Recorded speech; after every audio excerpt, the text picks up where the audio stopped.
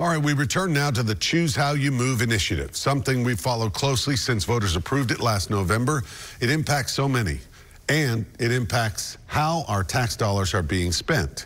So far, News Channel 5's Kim Rafferty has shared how smart signals will work, what transit centers will do, and the major developments planned for our main roads. Now she shows us how the Traffic Management Center will use all of this to better direct traffic in the future. Who makes up the Nashville we call home on a typical day? I just live down right down here. That's why I always walk to the store, just get my exercise or whatever. Drivers on their morning commute past Tony Laster on Clarksville Pike. It's Reginald Jones on a bus from Gallatin Pike to East Nashville. Because I'd have to go all the way to town, then get off, catch another bus, and go. It's Elaine, often, who rides the bus to run errands. they'll get you there and get you back. That's for sure. Look closer, and Elaine walks through grass to get to the bus. So does Reginald, who rides for an hour to go east. And Tony went to the hospital when a driver hit him as he walked across the road. I wouldn't walk out across the street if it wasn't red.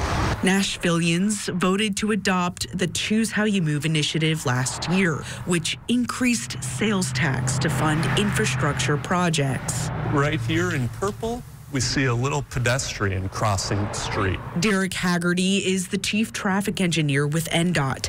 In its early stages, employees watch the first smart light on Clarksville Pike. So the signals will be able to see the pedestrians, the vehicles, and choose how it operates. The LiDAR system tracks cars, buses, and people in real time, even helping them avoid accidents without tracking license plates. It's not exactly a camera, but uses light and AI to create these icons of what's around each intersection. Green is traveling at the speed limit, yellows, oranges, slowing down, red are stop. This center will play a major role for almost 600 of these lights as they're installed over 7 years. In Nashville, Kim Rafferty, News Channel 5. Thanks, Kim. City leaders say they plan to roll out smart lights within the next year and install about 80 of them every year following.